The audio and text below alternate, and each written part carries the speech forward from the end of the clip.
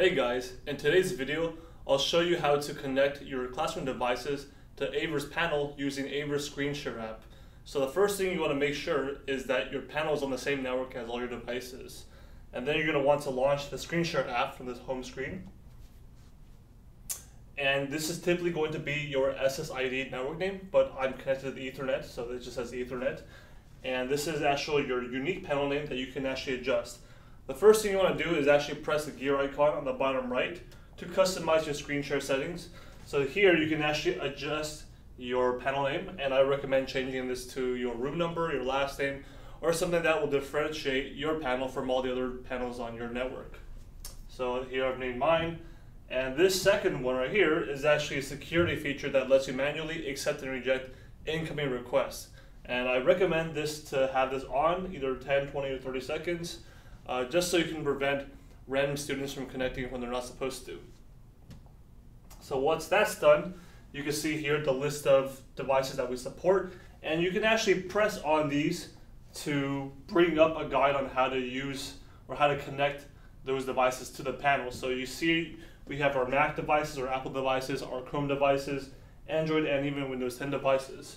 So my very first device is going to be an iPad, which is very common in the classroom. So the first thing I'm going to do is actually bring up Control Center. I can do this by having the student pull up from underneath to bring up kind of this menu, and then they will just go to AirPlay Mirroring, and then they should say the AVer board name, they tap on it, and this is the security feature I was talking about. You see exactly who's trying to connect. So this says Sun's AVer demo is trying to connect, accept or ignore. So in this case I'm going to accept it, and here I'm already mirroring my student iPad, and here I can bring up my lesson plan or any images that I'm working on. To stop the screen share, just bring up the Control Center again and just turn off AirPlay Mirroring, and that will stop the request. For Chromebooks, it's very simple as well. You can just go to the bottom right of the Chromebook screen. You will see cast devices available, and you see the AVer board name, and we're just going to go ahead and press share. So now this says the next device is trying to connect.